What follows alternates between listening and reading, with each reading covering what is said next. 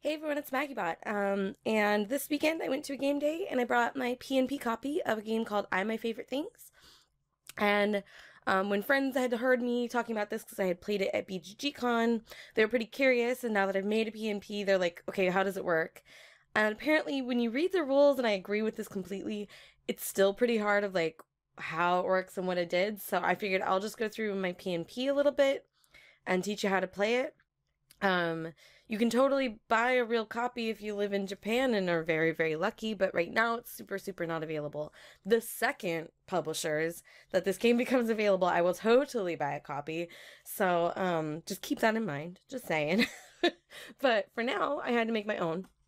So what you need to make a PnP of this are some card sleeves, just a 50 pack of any sort of just plain white cards. So you could make these yourself with white paper. You could draw on old Pokemon cards, like whatever you want to do. I just grabbed a 50 pack of plain white cards, poker size, because it was just going to be nice and easy for me.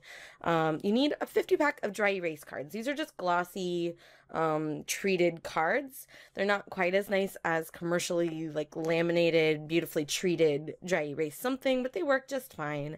Some sort of dry erase pens, and just to put the numbers and stuff on there, you just need some Sharpies. Stuff you probably have somewhat around your house already.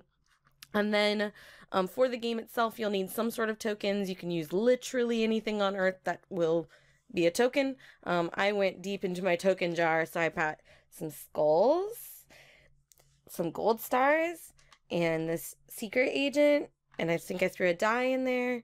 And then you need a first player marker, which in our case was this Sailor Moon cheerleader. She's pretty happy about it. And so you've got your dry erase markers and everything. The first thing you need to do is on the plain white cards, you need to write the numbers 0 through 5. So you've written them off to one side, just on the plain white cards underneath. These are going to be how you play the trick-taking part of the game. You'll need some sort of card that's category. So you'll write the permanently in Sharpie category.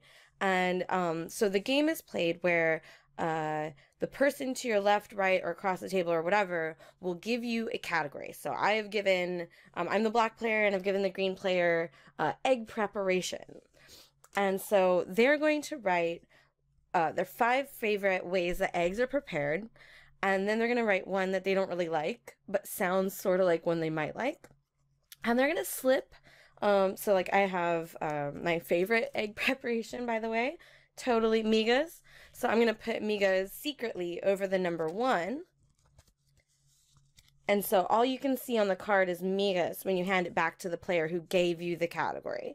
So I'm going to slip poached over 0. You're going to learn a lot about my egg preferences right now. I'm going to put huevos rancheros over number 2. I'm going to put scramble over number 3. I'm going to put hard-boiled over number 4. And I'm going to put fried over number 5. And so I just have this now deck of cards that just have words about eggs on them. I'm going to shuffle them up. And then I'm going to hand that and the category card back to the player that gave me the category. And now they're going to use that as their hand for a round of trick-taking.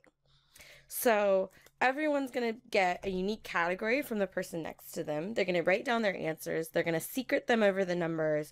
And they're going to hand the whole stack back to that player. And then we play trick-taking. So maybe I start out and I think, okay, Marguerite really probably loves fried eggs. So I start with fried egg out on the table. And everyone goes around and plays one card out of their hand. And then we reveal the numbers from below it. And so you kind of want those offset to the side so you don't have to slip them out too far. So fried is number 5.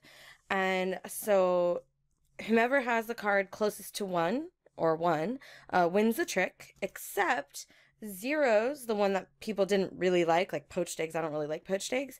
They trump any ones that are played. If there are ties, the person closest to the first player marker, which will pass every single trick, will win the tie. And every time you win a trick, you get a token.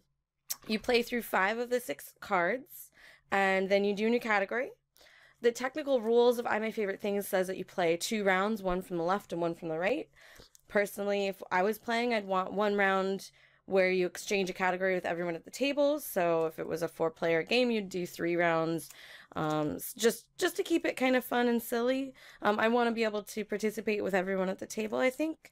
But yeah, that's the whole game, is that you play this trick-taking game, and it's kind of a how well do you know the friends' book preferences or horror movies, or there's a lot of different things you can use as categories. The funny one last night was player color was kind of a good one.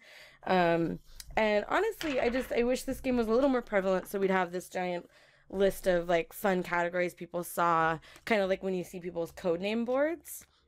But yeah, that's all there really is to it, is some dry erase cards that are secreted over some plain white cards with the numbers written down on them, some tokens, some sleeves, and some pens.